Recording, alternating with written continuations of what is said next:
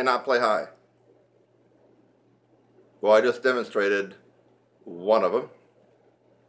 This, the meat, the muscle, right?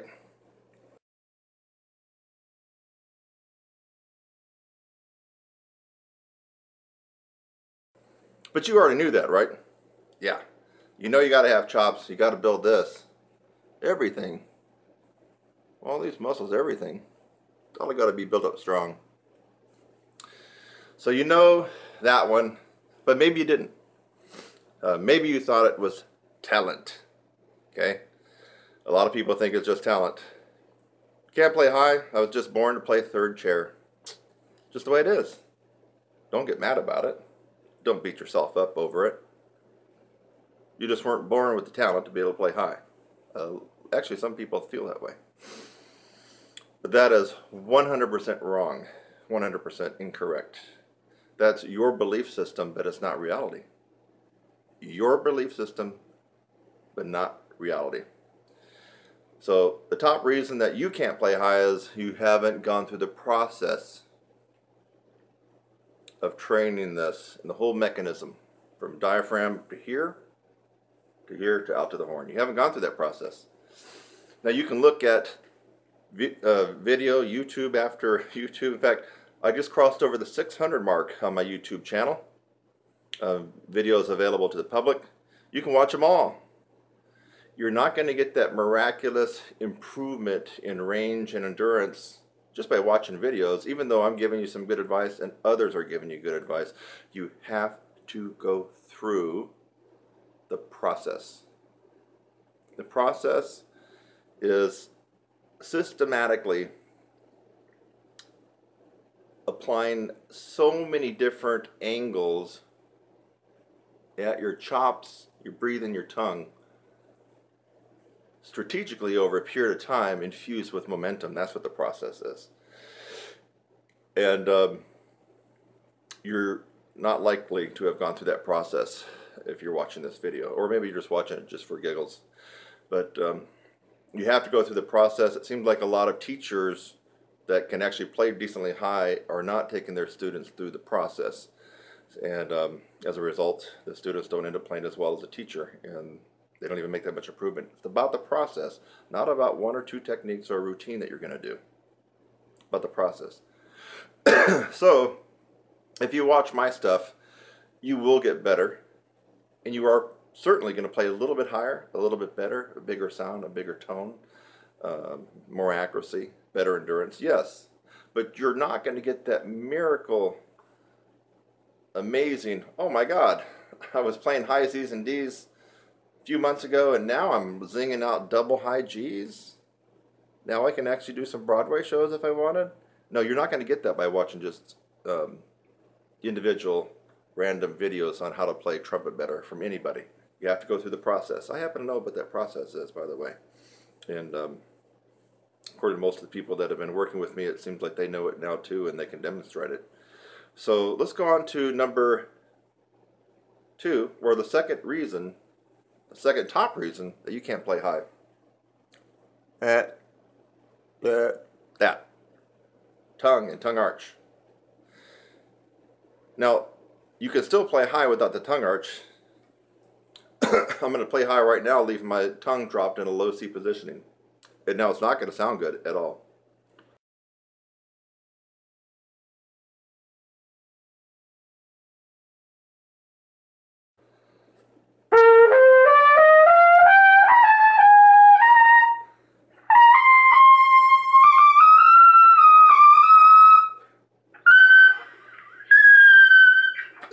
Okay?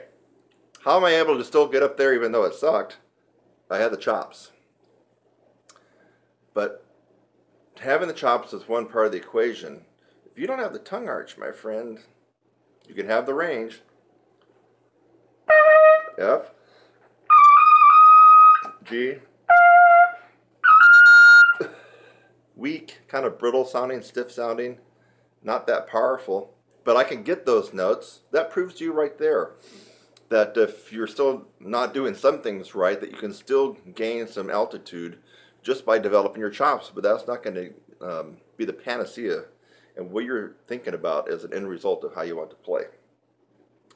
So the tongue arch, the less space you have in your mouth when the air is coming out, you're going to zing out higher notes because the air is going to be speeding past the lips, vibrating them faster, vibrating the air that goes into here, coming out here is going to all be faster. Okay.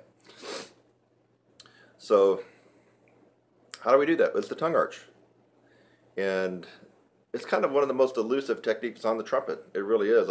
I get people that can actually play pretty decently up to high C, D, even E, and they're not using tongue arch, but they're so used to not using tongue arch that they can actually play sometimes at the professional level or as a professional in a symphony. It's quite amazing how they can do that. They're making things in life very, very hard by doing that, but yet they've accommodated not knowing about the tongue arch or not being able to do it.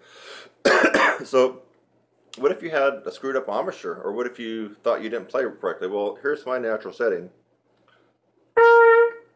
What if I played poorly? Let's move the mouthpiece over a little bit. There we go, see it?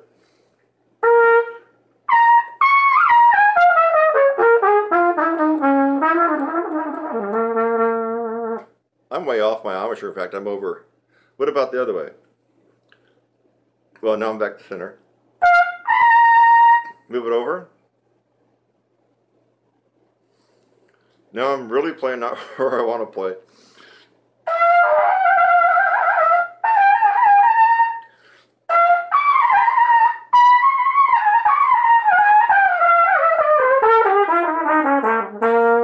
I can still do it, but it sucked that on that one side compared to the other.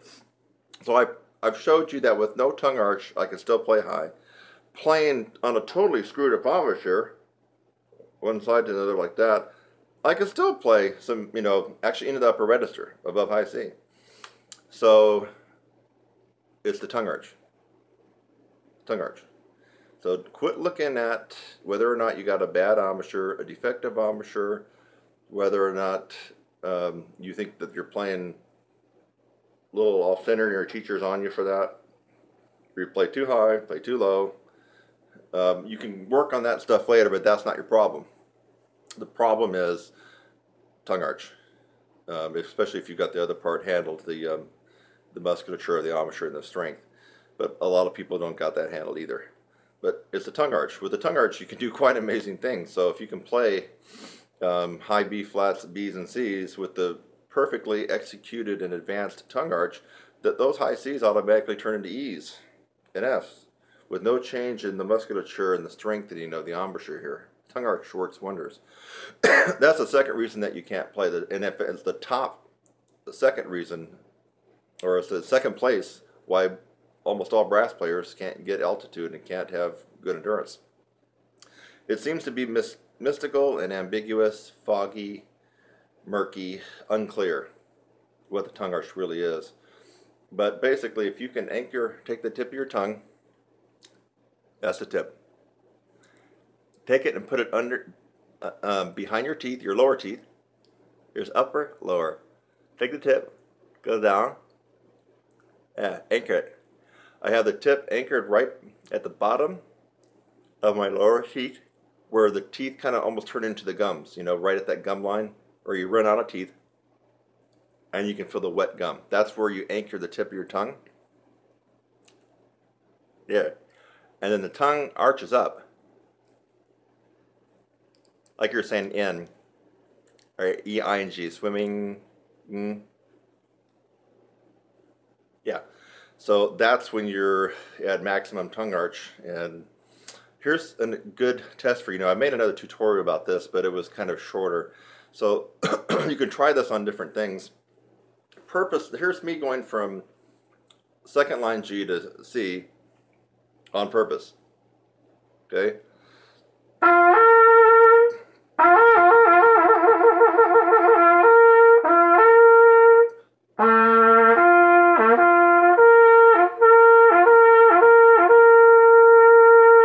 Okay, you're seeing movement here. I'm also adding a little extra tension when I'm going up to give it push.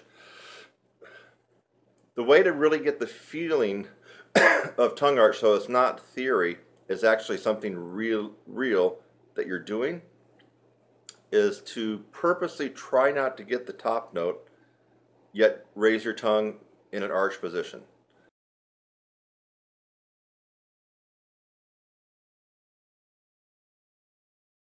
So right now I'm going to take a big breath and I'm going to hold a G, but during that time what's happening inside my mouth is this.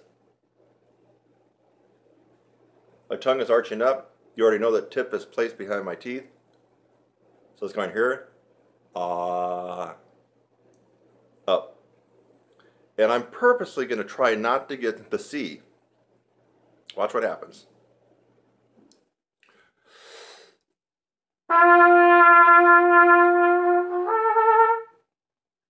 Hear that? Of course it didn't sound good, but I'm purposely trying not to get the C. I don't want the C to come out.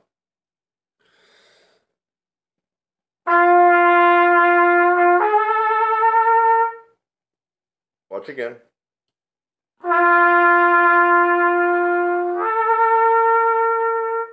Again.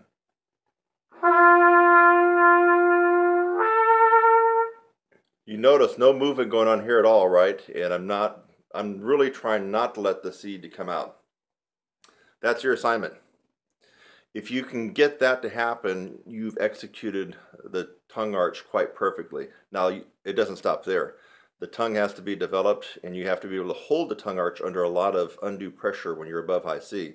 That pressure will flatten down your tongue, and your range will drop. Not because you don't have chops, because you're not maintaining the tongue arch. So the tongue arch, you got to get it, but then you have to develop it to withstand the pressure that will be inside your oral cavity when you're really playing in upper register and beyond. Your tongue arch drops just a micromillimeter and you've lost 2 notes on your range, just like that. That's how easy it is. So watch, let's try it on a different note. Low C.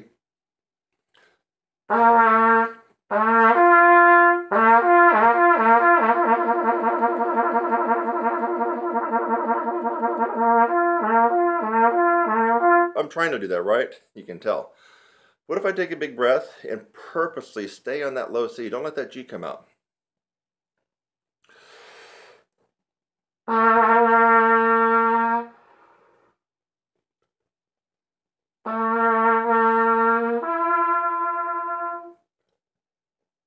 Take a bigger breath this time. The first one came out air because I didn't have any air left.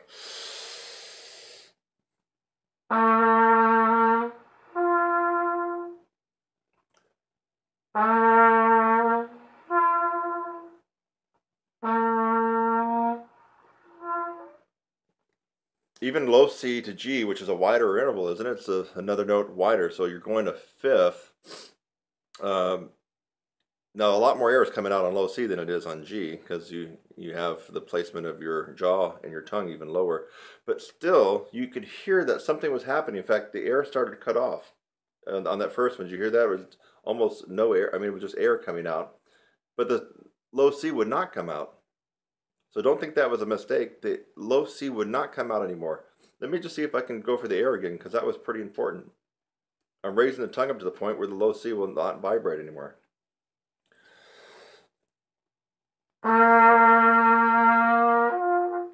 Well, now that time the note came out. No, hold on, let me try it again. Trying to keep the low C down, but I'm raising my tongue into a tongue arch.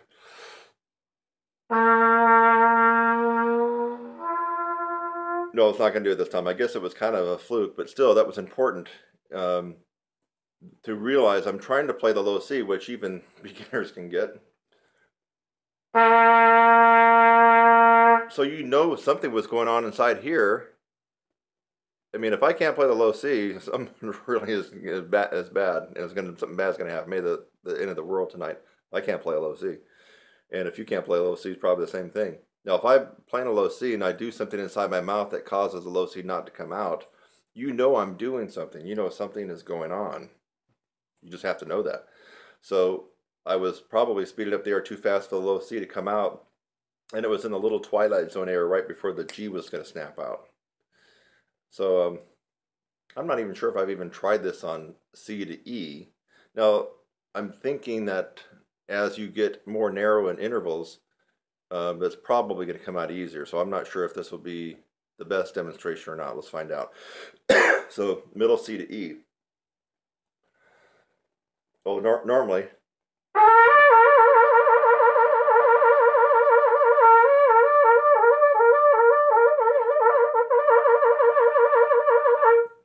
Now, I'm going to try to keep it at middle C and not let the E come out. Oh no, okay, it gets easier as you go higher, actually.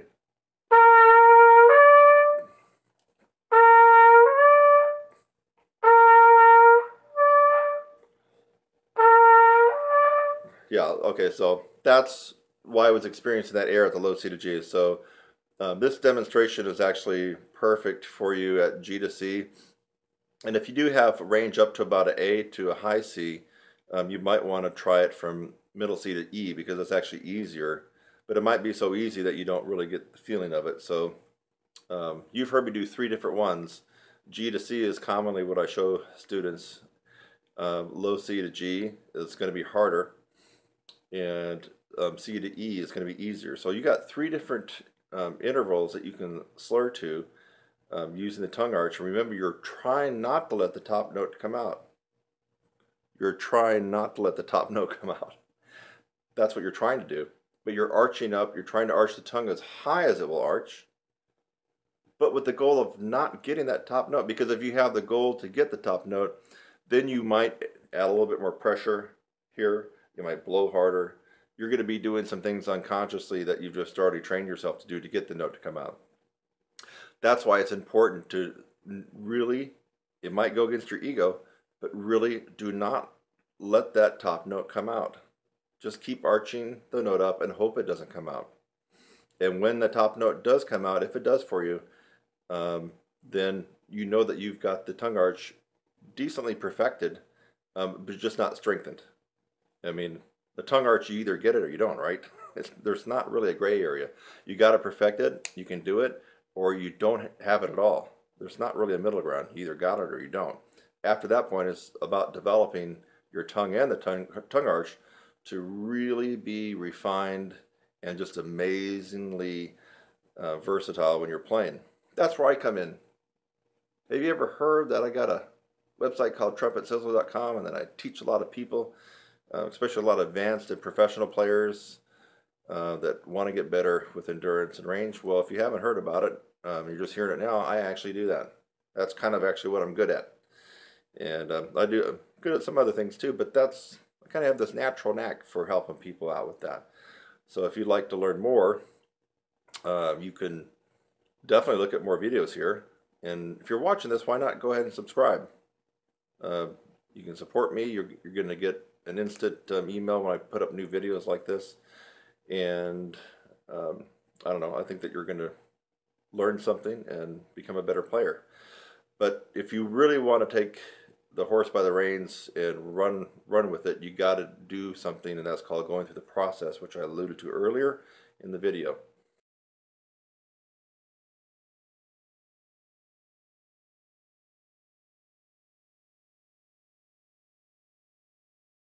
So, but this tutorial on tongue arch should help you. And now if you're not getting the note to come out at all, even though you're trying not to, but it still doesn't come out, that's where, again, you need a coach. You need someone to work with you on that, because that is the second reason you're not able to play high, play with power up the upper register, or even have great endurance. If you're constantly playing in a low C position in the upper register, you're gassing out all the muscles here. You're just putting such a load on them, and that's why you don't have any endurance. So you might even have a little range where you have no endurance. You got to get the tongue arch. It's the second reason people have problems in the upper register and with endurance. Since you've already heard me say that, it's a no-brainer. Work on it. Get it going. It's worth the investment in time. So that's a wrap, folks.